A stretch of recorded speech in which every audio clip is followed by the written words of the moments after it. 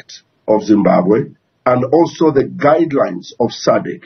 So whatever happens in the election, what we observe has to be qualified by what the Constitution of Zimbabwe says. That's why our document, more than any other document, and the reason it's being challenged or fought is because it can't be faulted. Every issue we have raised in this election is supported by either a broken constitutional provision or an overlooked electoral act or by an abused guideline of the SADC. So we have no interest to go outside our mandate. So basically when you read our report, everything we have raised is supported either by the Constitution of Zimbabwe, it is supported by the Electoral Act of Zimbabwe, and it is also undergirded by the commitment that Zimbabwe has made to SADC as a member state, and have agreed to be scrutinized on the basis of the guidelines that even Zimbabwe was part of in formulating. Yeah, and I'm happy you used the words, Dr. Mumba, that your observance of these elections were based on a broken constitutional provision, and that is, of course, your main critique here. If you were to give us your top 3 broken constitutional provisions as you observed these elections, and I'll tell you in a moment why, I would like for you to just give us a sense, almost in bullet point form, 3 key provisions of the Constitution of Zimbabwe that were broken in your observance of these elections. Well, first of all, I think it is important for us to look at issues, for instance, of the revelation or release of the voters' roll.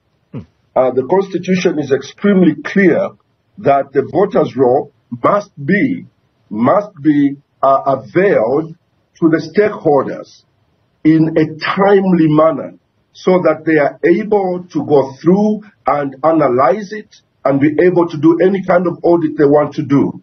Obviously, that was not done.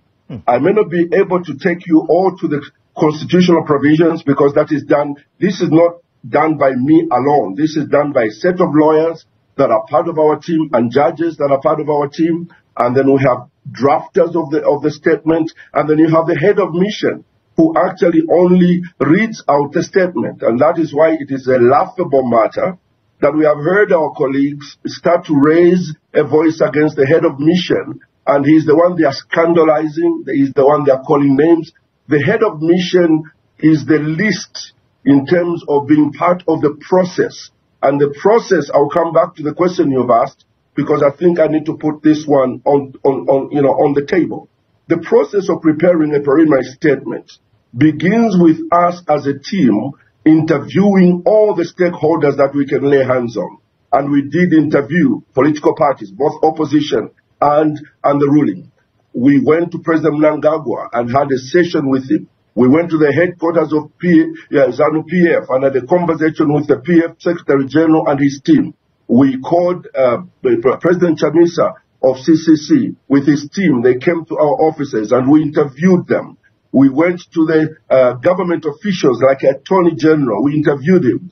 For the security issues, we interviewed the Commissioner of Police and asked him questions. And we're collecting all that information. Civil society, the church also came in and gave their side of the story. Yeah. Then we sent out Then we sent out our observers in the 10 provinces. And there they started to feed us with the information they're receiving from the 10 provinces. And then the drafters draft the statement. And once they draft the statement, the whole team sits down to make sure it's fully verified and in line with within the allowable limits of making sure that we only look at the Constitution of Zimbabwe, at the Electoral Act, and we also look at the guidelines of SADC.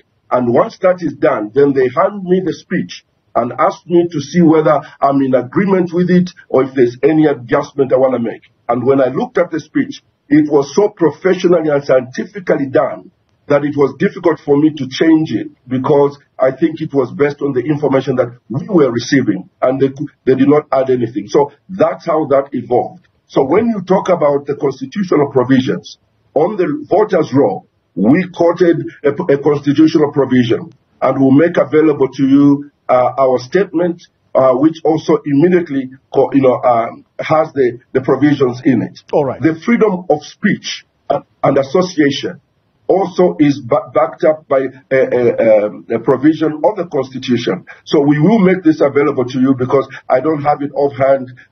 It is something that, has been put in there to make sure they buttress the statements that we have made. All right. Dr. Mumba, let's conclude our conversation because fundamentally, what I have to ask you now, and I'm hoping that you can respond with your most simplest and honest answer you can, and that is that, do you believe, as the SADC Observer Mission, that these elections were free, fair, and importantly, credible? Well, that is a question we don't usually answer easily. And I think that in our statement, we put it a little bit differently. And look, our goal is to authenticate the process. If the process is flawed, then the result cannot be legitimate. But the manner in which we couched our conclusion is as follows, and I think I would like to end at this, because then you are able to deduce on how we view this election as SADC. We said in our conclusion that in conclusion, the mission observed that the pre-election and voting phases on 23rd, 24th August 2023 harmonized elections were peaceful and calm. However, for reasons outlined above, the mission noted that some aspects of the harmonized elections fell short of the requirements of the Constitution of Zimbabwe, the Electoral Act, and the SADC principles and guidelines governing democratic elections as of 2021. So basically, that is our position at this time. We are now working on our final report that is going to be even more clearer in terms of how we are going to investigate all the other issues that are in this report in our making of the final report. Dr. Mumba, I'm letting you go, but I'm obviously not happy with what you've given me as the final answer. But you mentioned that your observation of this election is already, and to use your words, it's already being scandalized, and you are saying that it is laughable, therefore. I'm wondering what your recommendations will be to the SADC Troika, because that's the body that you report to within the SADC. What would your recommendations be if indeed you conclude that these elections were not above board? Well, first of all, they announced the results on Saturday night. Complicates the situation in terms of the recommendations we can make.